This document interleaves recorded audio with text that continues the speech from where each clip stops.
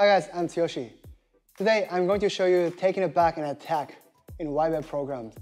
So in the video, I'm going to show you how to take the back from the guard pass, especially the time my opponent exposes the back. I set up the seatbelt to take the back, and then several ways to maintain the back control and simple choke submission. Hope you enjoy it. Let's get started. Yeah, alright guys, like I'm the guard pass like this. And then it's like a classical way to take the back. It's like a lot of like outside passes, like approaching from outside frame. It's like triangle like this, or like leg track, right? As he doesn't like the pass, right? The first choice, he wants to turn to my side to regain the angle, right? That's what he wants to do, but sometimes he may not be able to do that. Like I already drag his legs to the side like this, and then I approach to this. So in this time, he has no room to the hip escape, right? Instead of coming back to my side, he's gonna escape to the turtle like this. Look, so this is the timing I can shift to the back take. So when you do the outside step pass, you want to have multiple options, the guard pass and the back take. So two things you want to expect. So here, he escapes to the turtle like this. As soon as he exposes his back, first you want to make the tight frame on his upper body, the seat belt, okay?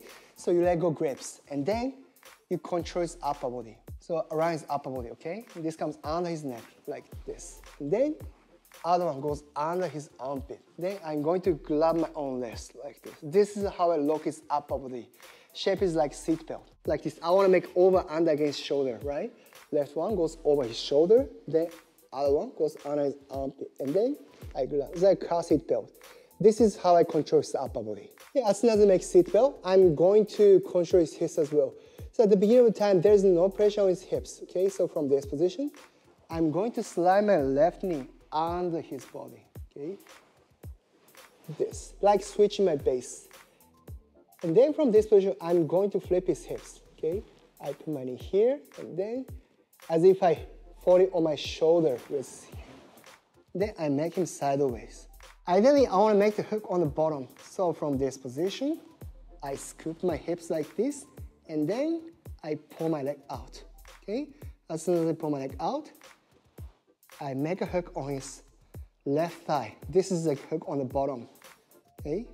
Then once I set up, I'm going to make the second hook. That comes over his right thigh. Then I place my hook like this. Then in rules, if you can maintain this position, like controlling his upper body with 2 hooks, you can get 4 points after you maintain this position for 3 seconds, right? This is the biggest score in Jiu-Jitsu. Then the best position. Either kind of like a simple outside pass.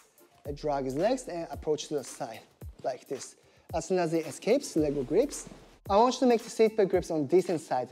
Especially at this position, I want to slide my hand under his neck, then I control his upper armpit like this, right, top side. If that is the opposite like this, it's so hard to make it. Then you cannot even make the control properly. Then you can automatically, naturally, should be able to make lock, like this. Then the seat belt. What you like to do is control his scapulars, okay? Like using the chest against his scapular. Then you can stop the rotation of his upper body, okay? Once I set up, I'm going to fall down with him. But before I do, I gotta put my leg in without doing it. If I go like this, look, he's be able to slide out. As if I switch my base, right? I'm going to slide my left knee in, like this. Then I want to make sure that I go down with him. I'm not going down myself, right? As I drive my weight on his left shoulder when I time I fall, I can flip his body.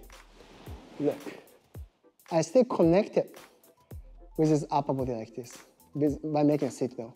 So as you can see, I put my knee here. Then this is gonna be good for me, okay? Then I want to make the hook on the bottom first, like I showed before, okay?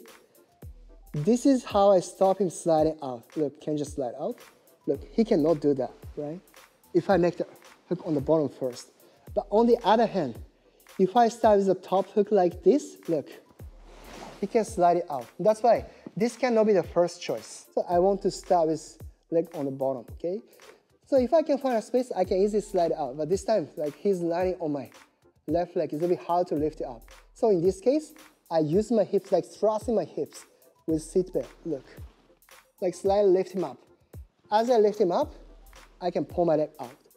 As soon as I pull out, I make a hook on his thigh like this. Then I can stop him slide out. Okay? So the next, I make the second hook like this. It's pretty simple, right? I just want to put my head in like this. Then I got back control. The one thing you really have to be careful with your feet, right? Even though you want to make better control, you're not going to cross your feet like this, right? In rules, you cannot score 4 points at all. Plus, you have a risk to get submitted like this. Once he traps my ankle like this, he's able to apply pressure. It's pretty simple. All he needs is thrust his hips forward. And then he can submit it, right? This is okay for all belts. Even white belts, okay to do it. So that's why please just don't cross your legs like this, even to make a control. Just want to press your feet like this.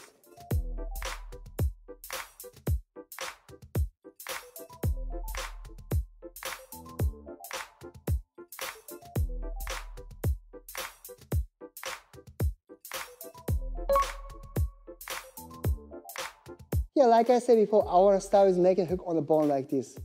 This is the first priority. But sometimes I may not be able to do that. He does a good job. Like he's stacking my left leg like this. I cannot pull it out. I start with the hook on the bottom, okay?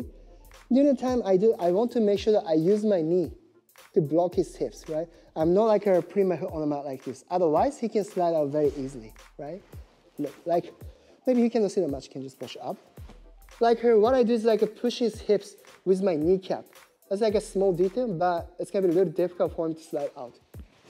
So this is what I do, okay? And then I make the top hook like this. But this is not over yet. What I have to do is make the second hook on the bottom, okay? So here, I slightly use my leg, like push him like this.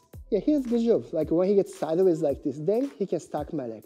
So once I can make him flat on the mat, he cannot trap my leg anymore. So that's why I'm going to pull his thigh with my leg like this. Look, I make him flat on the mat. There's a lot of space, okay? As soon as I make space, I make a hook, and then I maintain a position. On the other hand, there's another option.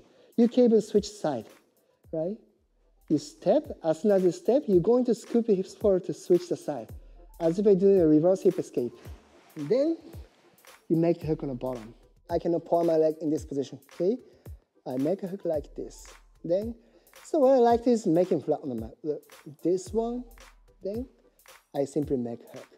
But sometimes it may be difficult to do that. In this case, I make stronger leverage, like scooping my hips to drag him to the other side, okay?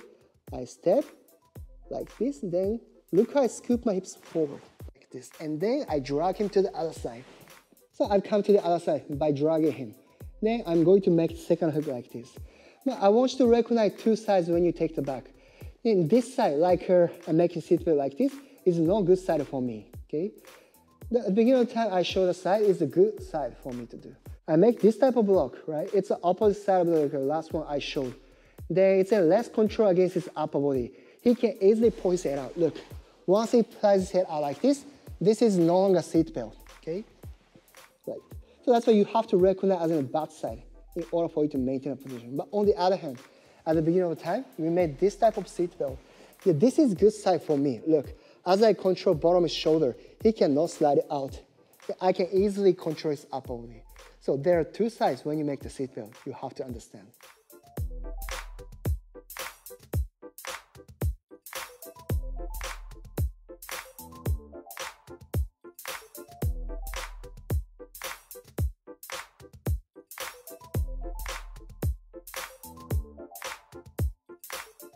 Okay, I just want to show you a simple, like a collar grip choke, okay? Then generally speaking, you can choke your opponent, the arm on the bottom, like this, okay? The seatbelt I make, and then my arms are like under his neck, like this. Then like I showed in the last one, this is the good side for me to maintain and attack as well, okay?